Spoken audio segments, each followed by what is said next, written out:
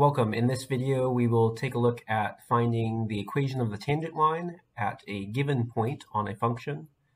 Here we have a g of x function, and we'd like to find the equation of its tangent line at the point x equals 2.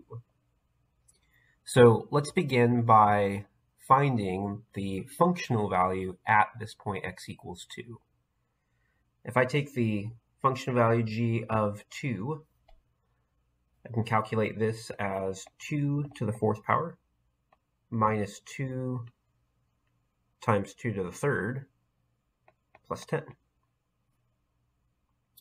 And if we look at this closely, we really have 2 to the fourth minus another 2 to the fourth power, since 2 times 2 to the third is, again, 2 to the fourth. So when we calculate this, this will be just that constant term. It'll come out. This is just going to be a 10. So we're working with the point 2, 10.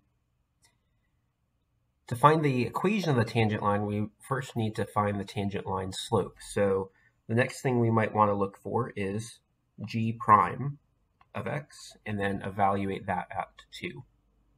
So the derivative of our g function is 4x cubed minus 2 times 3 is going to get 6, x squared, and then the constant will be a 0.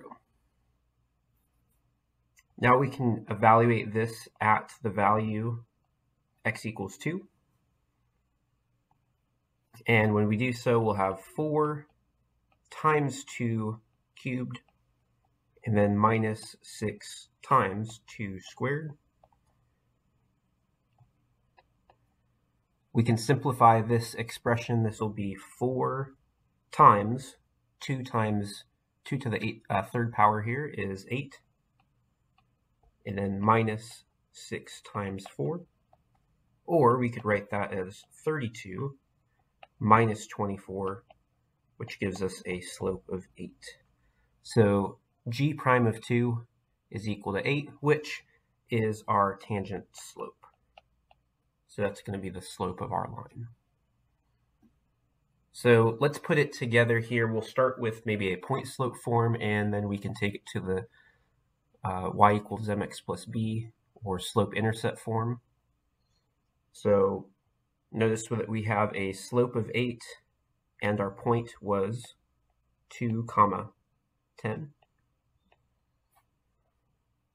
So we can rewrite our equation as y minus y1 is 10 equals the slope of 8 times x minus x1.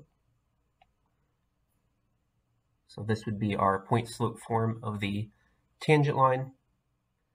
And then we can rearrange this 8x minus 16, and then add 10 on both sides to get y is equal to 8x minus 6, which will be the equation of the tangent line at x equals 2. So thanks for watching this video. Hope this is helpful with finding the equation of a tangent line at a given point. We want to find its functional value at that point, and then find its derivative at that point, which gives us our tangent line slope. When we put those two things together, we're able to write that equation of the tangent line either as a point slope form, or we could write it with slope intercept form. So thanks for watching, and I'll see you in the next video.